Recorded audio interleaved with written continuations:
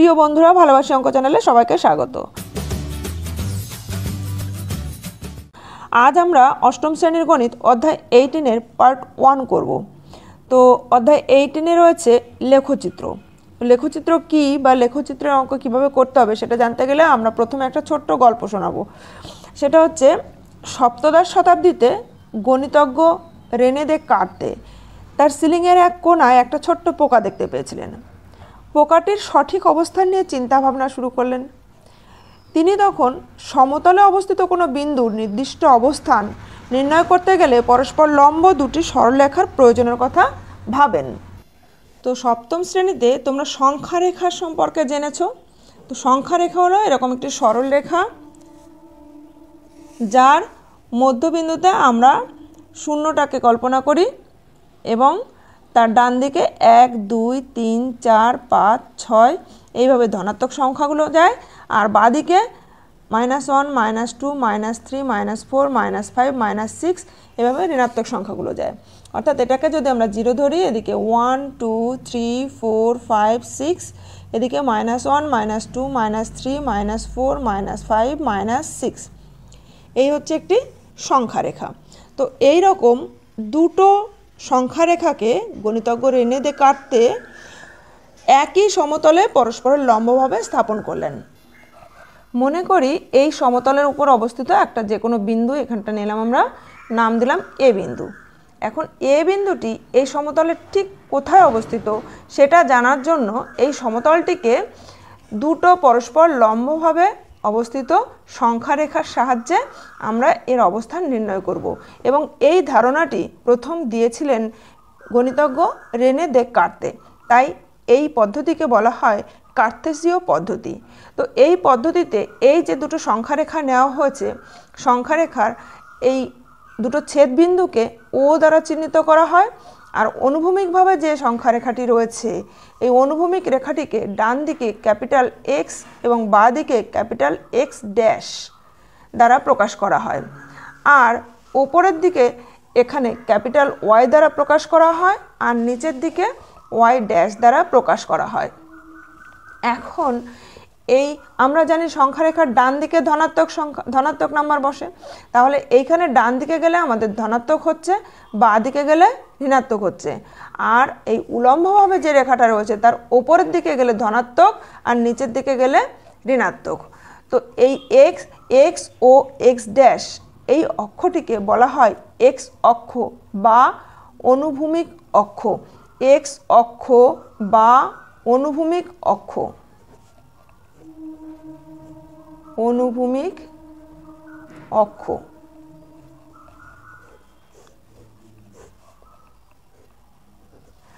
আর Y ও Y dash এই অক্ষটিকে বলা হয় ওয়াই অক্ষ বা উলম্ব অক্ষ। ওয়াই অক্ষ বা উলম্ব অক্ষ।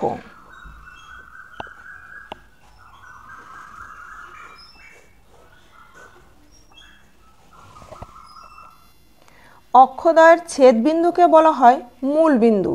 এটাকে বলা হয় মূল বিন্দু।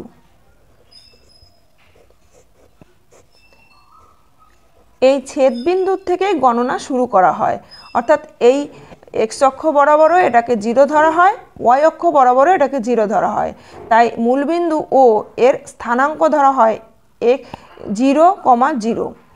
অর্থাৎ 0, 0 মূলবিন্দুর স্থানাঙ্ক হচ্ছে 0, 0। এরপরে ডান দিকে গেলে 1, 2, 3, 4 এইভাবে যাব, আবার ওপর দিকে গেলে 1, 2, 3, 4 এইভাবে যাব। তো এখানে আমরা এ বিন্দুর অবস্থান জানতে গেলে এই মূল বিন্দু থেকে গণনা শুরু করব। শুরু করে প্রথমে এক্স অক্ষ বরাবর ওই এ বিন্দুর সোজাসুজি পৌঁছাবো। তো আমরা দেখতে পাচ্ছি 1, 2, 3, 4 এর সোজা গেলে আমরা এর সোজাসুজি এসছি। এবার অর্থাৎ এ বিন্দু থেকে যদি আমরা এই এক্স অক্ষের উপর একটি লম্ব টেনে নিই, তাহলে দেখতে পাচ্ছি আমরা লম্ব টেনে নিলে দেখা যাচ্ছে যে এটা এক্স অক্ষের 4 নম্বর ঘরে এলো। আবার একইভাবে যদি এ বিন্দু থেকে ওয়াই অক্ষের উপর একটি লম্ব টেনে নিই, তাহলে আমরা দেখতে পাচ্ছি 1, 2, 3, 4।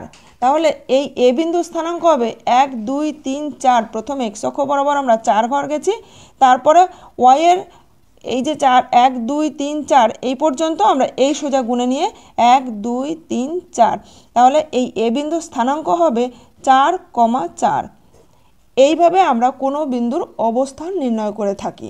তো সেক্ষেত্রে এই যে অক্ষ দুটো আমরা টেনেছি, এই অক্ষ দুটো সমতলকে 4টি অংশে ভাগ করেছে বা 4টি অঞ্চলে ভাগ করেছে। দেখো এই 4টি অঞ্চলের মধ্যে এক্স ও ওয়াই এই কোণের অন্তর্বর্তী অঞ্চল, এই অঞ্চলটাকে বলা হচ্ছে প্রথম পাদ বা ফার্স্ট কোয়াড্র্যান্ট।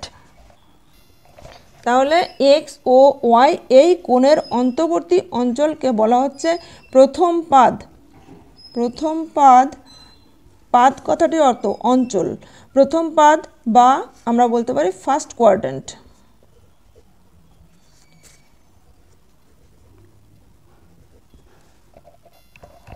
আর ওয়াই ও এক্স ড্যাশ এই কোণের অন্তর্বর্তী অঞ্চলকে বলা হচ্ছে দ্বিতীয় পাদ। দ্বিতীয় পাদ বা সেকেন্ড কোয়াড্র্যান্ট।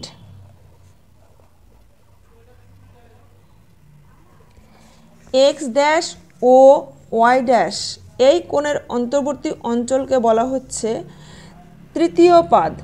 তৃতীয় পাদ বা থার্ড কোয়াড্র্যান্ট।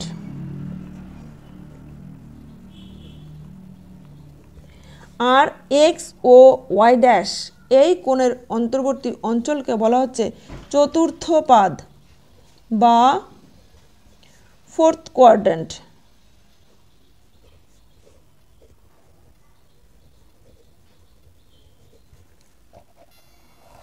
এখন দেখো সংখ্যা রেখায় যেহেতু আমরা জানছি ডান দিকে ধনাত্মক সংখ্যা অর্থাৎ এক্সের দিকে ধনাত্মক সংখ্যা, এক্স ড্যাশের দিকে ঋণাত্মক সংখ্যা, একইভাবে উলম্ব অক্ষ অর্থাৎ ওয়াই অক্ষ বরাবর ওয়াইয়ের দিকে ধনাত্মক সংখ্যা আর ওয়াই ড্যাশের দিকে ঋণাত্মক সংখ্যা।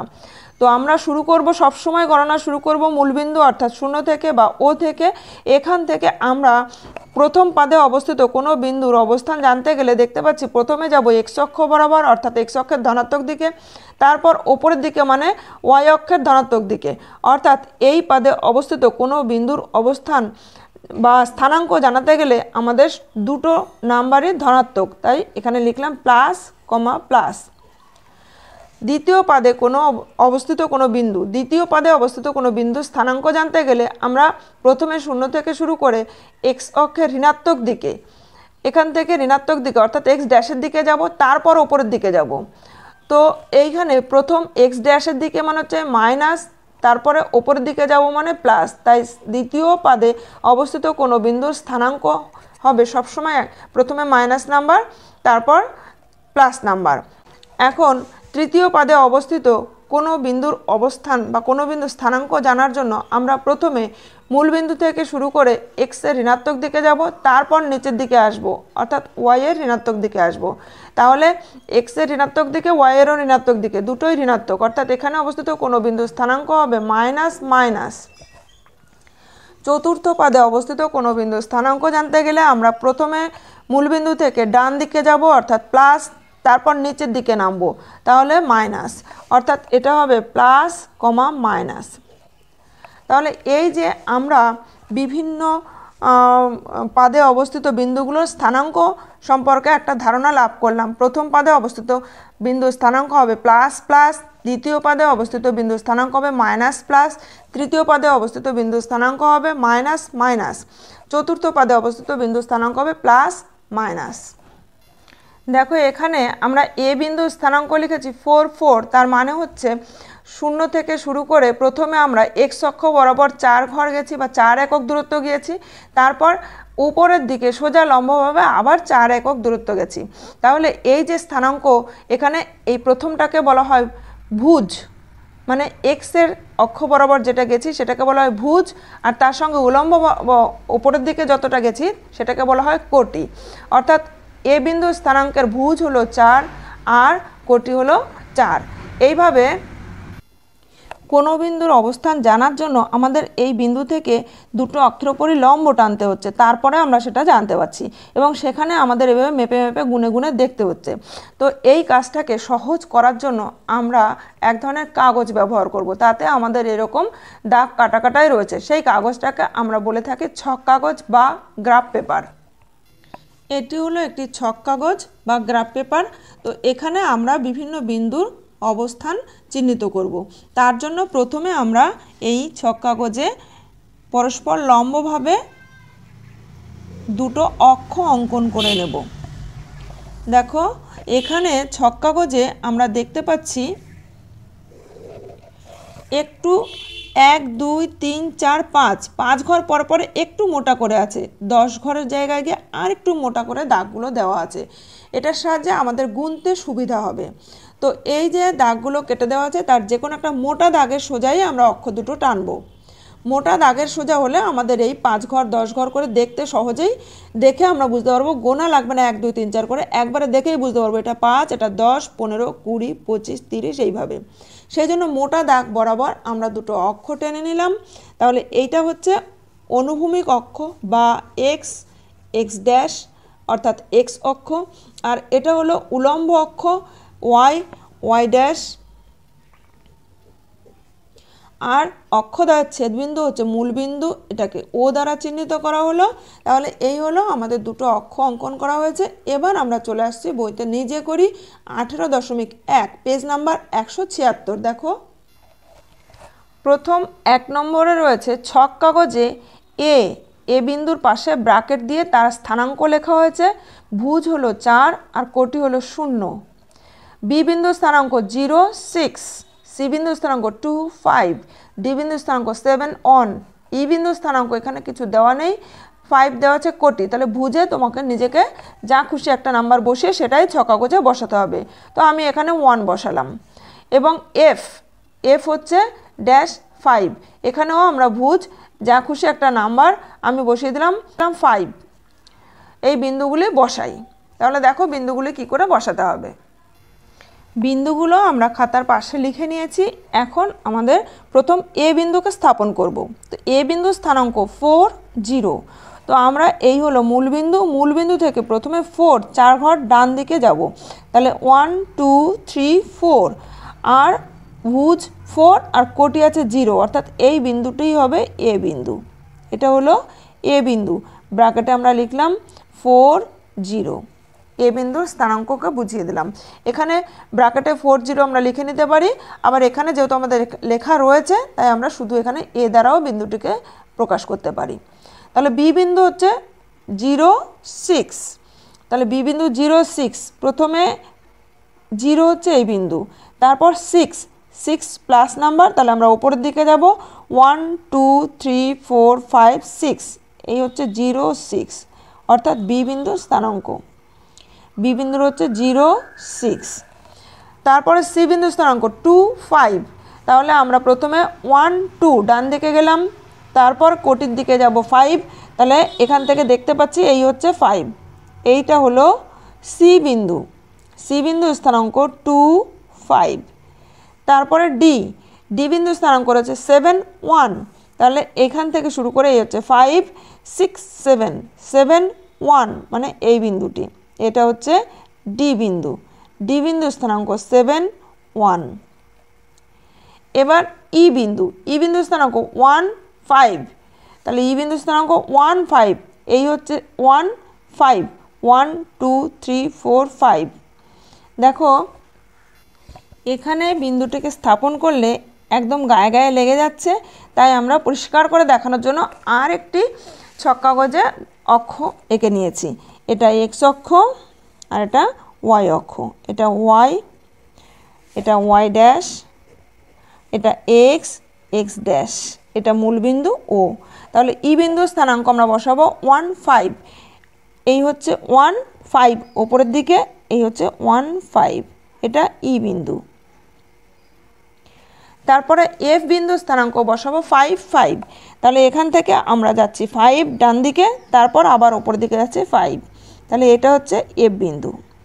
এফ বিন্দুর স্থানাঙ্ক 5 5 আর ই বিন্দুর স্থানাঙ্ক 1 5। এইভাবে আমরা বিন্দুগুলোকে স্থাপন করলাম। এরপরে 2 নম্বরটি দেখো 1 1 3 7 9 1 ও 12 1 বিন্দুগুলি ছক কাগজে বসাই ও পেন্সিল দিয়ে যোগ করে দেখি সমরেখ কি না।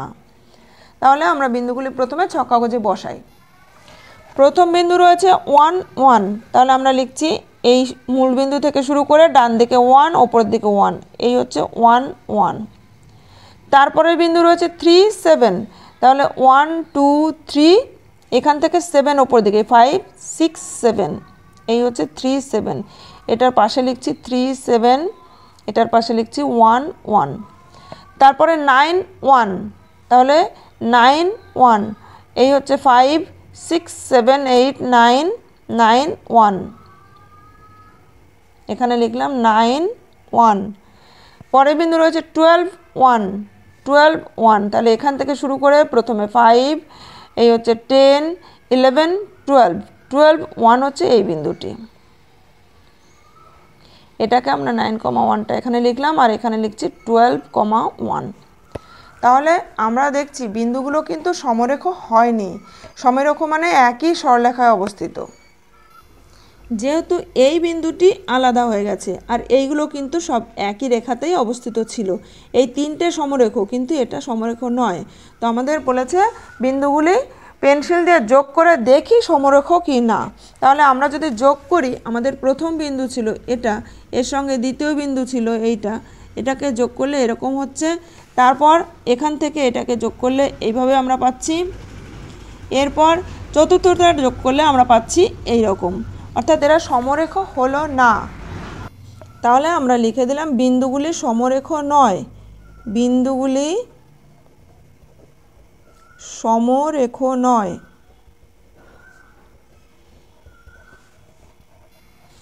এরপর 3 নম্বর প্রশ্ন দেখো, ছক কাগজে 4টি সমরেখ বিন্দু লিখি ও বিন্দুগুলির স্থানাঙ্ক লিখি। তো ছক কাগজে আমরা 4টি সমরেখ বিন্দু লিখব। দেখো একই রেখায় অবস্থিত, আমরা এই একটা বিন্দু নিতে পারি, এই একটা বিন্দু নিতে পারি, এই একটা বিন্দু, এই একটা বিন্দু নিলাম। এই 4টে একই সরলরেখায় অবস্থিত আছে। এরকম অসংখ্য তোমরা নিতে পারো। মনে করো এখানে 1 2 3 4টে এইভাবেও নিতে পারো। আবার এই সোজা এখানে 1 2 3 4টে এইভাবেও বিন্দুগুলো স্থাপন করতে পারো। যাই হোক, এটা আমরা এই বিন্দুটার নাম দিলাম এ, এটা বি, এটা সি, এটা ডি। তাহলে এ বি সি ডি 4টে আমরা সমরেখ বিন্দু নিয়েছি। এই বিন্দুগুলো স্থানাঙ্ক লিখতে বলেছে। এ বিন্দুর স্থানাঙ্ক কত হবে দেখো, এখান থেকে আমরা গুনতে শুরু করব। এই হলো 5 1 2 3 4 5, তাহলে এ বিন্দু স্থানাঙ্ক হলো 5,5, অর্থাৎ এর ভুজও 5 কোটিও 5। বি বিন্দু স্থানাঙ্ক হবে এই যে 5, এই হলো 10, তাহলে 10,5, অর্থাৎ এটা হচ্ছে 10,5। সি বিন্দু স্থানাঙ্ক হবে 15,5, তাহলে 15,5। ডি বিন্দু স্থানাঙ্ক হবে 20,5 20,5, অর্থাৎ ডি বিন্দু স্থানাঙ্কতে ভুজ হলো 20 আর কোটি হলো 5। যেহেতু সবগুলোরই কোটি 5, তাই এরা কিন্তু এক্স অক্ষের সমান্তরাল একটি সরল রেখা হবে যদি আমরা যুক্ত করি। আর এইভাবে বিন্দুগুলির স্থানাঙ্ক থেকে ছক কাগজে বিন্দুগুলিকে বসিয়ে যোগ করে যে চিত্র আমরা পাই তাকেই বলা হয় লেখচিত্র বা গ্রাফ। সেক্ষেত্রে যদি আমরা সরল রেখা পাই, অর্থাৎ এই 4টে বিন্দুকে যোগ করলে আমরা যেমন সরল রেখা পাবো, তাই বিন্দু 4টে সমরেখ। তো সরল রেখা পেলে তখন আমরা তাকে বলবো রৈখিক লেখচিত্র, আর সরলরেখা না পেলে আমরা তখন তাকে এমনি লেখচিত্র বলবো। অর্থাৎ এই বিন্দু 4টে যোগ করলে এটাকে এই ক্ষেত্রে আমরা রৈখিক লেখচিত্র বা লিনিয়ার গ্রাফ পাবো। আজ তাহলে নিজে করি 18.1 শেষ হলো। এর পরের ক্লাসে আমরা নিজে করি 18.2 ও 3 করবো। তো পরের ক্লাসগুলি কন্টিনিউ করার জন্য এখনও যারা চ্যানেলটিকে সাবস্ক্রাইব করেন তারা অবশ্যই চ্যানেলটিকে সাবস্ক্রাইব করে নিও। পাশে থাকা বেল আইকনে অল বাটনটি প্রেস করে দিও, যাতে আমি ভিডিও আপলোড করার সঙ্গে সঙ্গে তোমাদের কাছে নোটিফিকেশন পৌঁছে যায়। ভালো লাগলে একটা লাইক করে দিও, বন্ধুদের মধ্যে বেশি বেশি করে শেয়ার করে দিও। কোথাও বুঝতে অসুবিধা হলে বা ভিডিওটি কেমন লাগলো কমেন্ট করে জানিও।